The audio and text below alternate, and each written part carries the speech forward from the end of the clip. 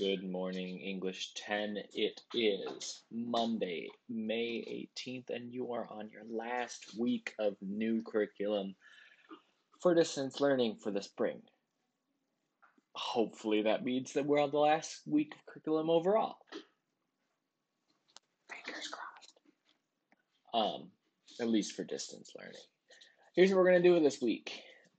First of all, this will be my typical plea for any missing assignments, missing work that you need to turn in. Please get that in. That way I can get you some points for it. Simple put. Other than that, the big thing I need you to do, you have two big things. One, you should have finished reading Harry Potter. And if you don't, get it done by the end of the day, probably on Wednesday or so. That'll give you enough time. It's just one chapter. I gave you a link for a pretty good podcast where Daniel Radcliffe reads the first chapter for you.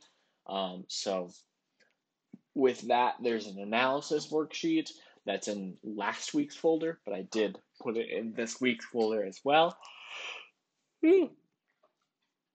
Oh, excuse me.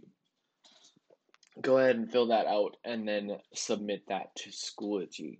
That will be your last worksheet for the year. Then I have one last Flipgrid I'd like you to do. It is, I know, one last Flipgrid assignment, but it's a reflection for you on the distance learning time, and it's a chance for me to get feedback. What worked, what didn't, what things in school that you particularly liked about distance learning, what worked well, all that stuff. Okay? And then once you're done with that, you're done with English 10, ladies and gentlemen. So get those things done.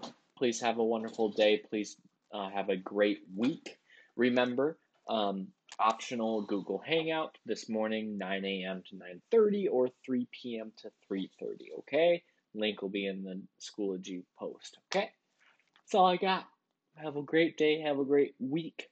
Please know that I miss you a lot, and please know that I can't wait to see you soon, and I will catch you on the flip side.